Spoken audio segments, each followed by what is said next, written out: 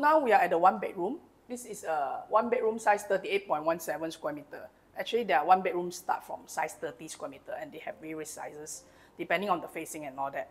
Okay, let's go and take a look. So once you enter into the kitchen. Okay, it's again with a sliding door, so you actually can close up the kitchen when you are cooking. All this will come with it, with the cooker hook and hob, the sink and tap. Then on my left side will be the built-in cabinet for you. This is where you can put your shoes. Again, it's a floating cabinet. You can see the robot sitting there. Yeah. On top is the breaker again. Yeah, okay. And of course, you have more storage space above the refrigerator. So ceiling height, because this is a normal one bedroom, it's not a loft, so it's the same as the two bedroom, it's 2.8 square meter. Okay, all the wall that you see will be whitewash wall. Okay, all the furniture is not included. That is also not included. I mean, it's just an idea for you that you can actually make a working desk over there, since this is 38, so it's actually very spacious. Yeah, let's go into the bedroom.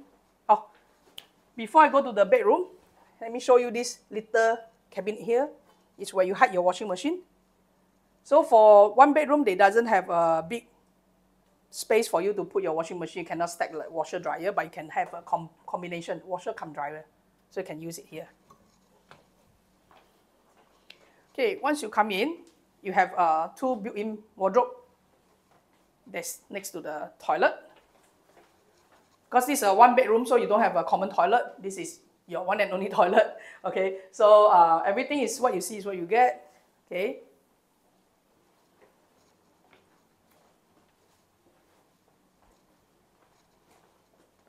Quite similar to the two bedroom master room. So the bed here is also king size bed.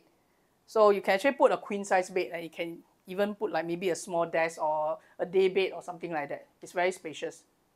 Yeah, okay. So now we will walk over to the other show flat.